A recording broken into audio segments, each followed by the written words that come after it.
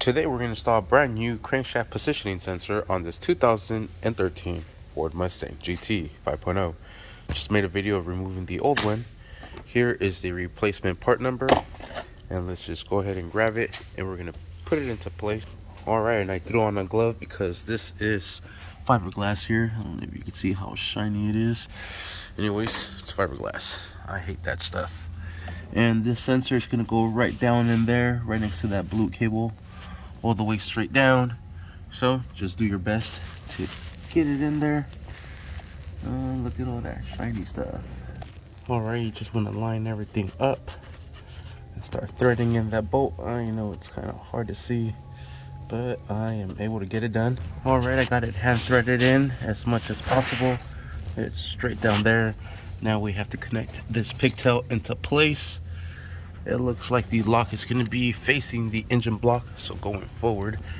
So you just want to have this pigtail basically like so, and then clip it in. We'll secure that sensor down right now. See that clip? That click. And I am going to be using an 8mm long socket, deep socket with a couple extensions here to be able to reach in here. It is a pretty tight spot, like I said, and there it is. And I pretty much have threaded it in all the way. I'm gonna secure this down.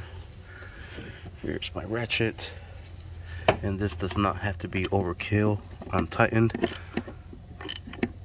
Perfect, that's it.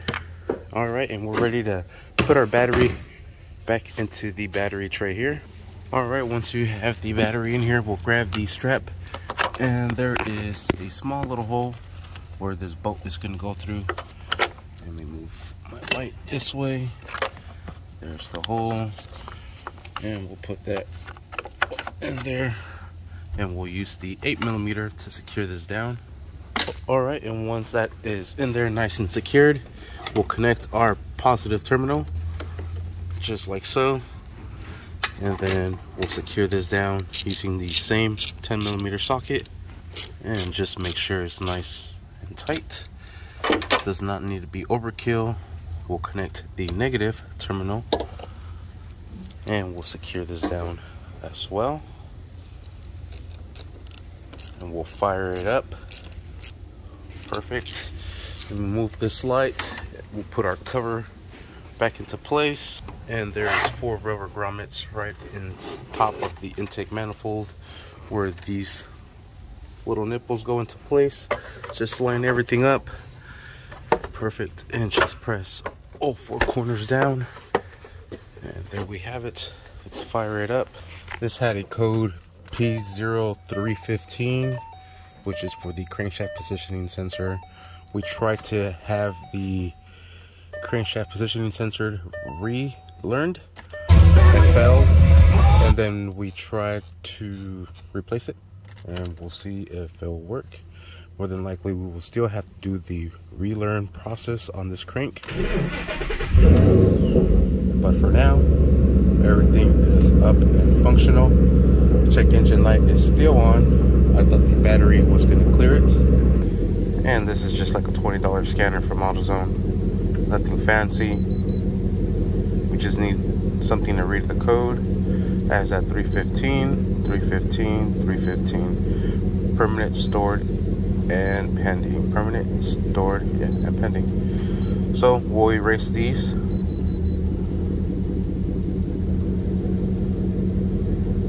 And check engine light is still on.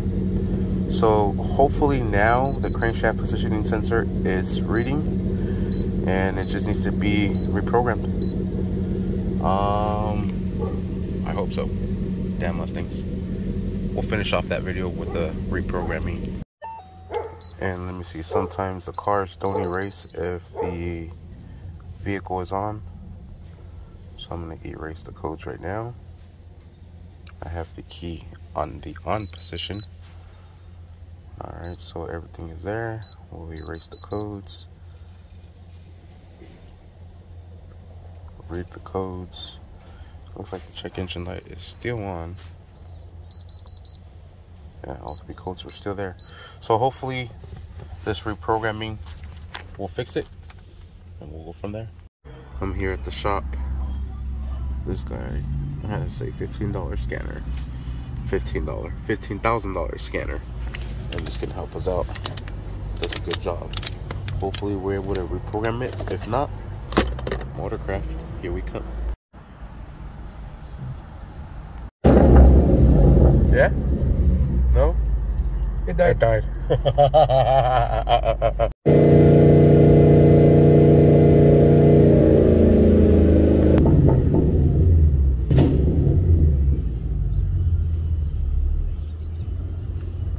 And there it is. That P0135 is clear. Hell yeah. So we had to replace the crankshaft positioning sensor, do the relearn.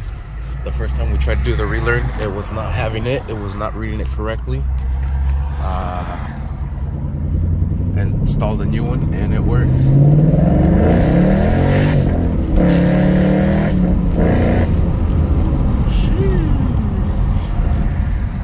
These 5.0s, I swear to God, they're so fun, man.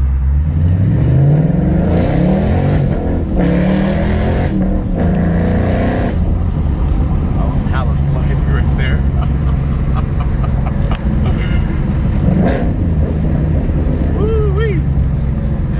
Scanner, we needed to do a drive cycle, and this one should be ready for smog.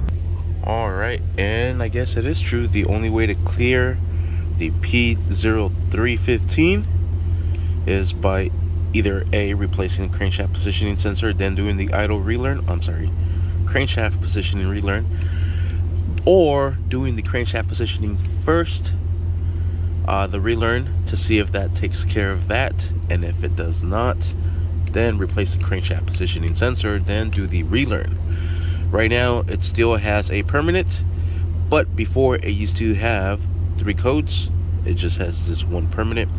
Used to have the P0315 for stored, permanent, and pending. Pending is when it's detecting, permanent stored is when it detected and it's still stored in the system, but more than likely the problem has been fixed. Pending is the one you want to worry about. But to be able to smog a vehicle here in California, you cannot pass with a permanent. You can only pass with a pending and a stored, which is odd, but a permanent you cannot pass.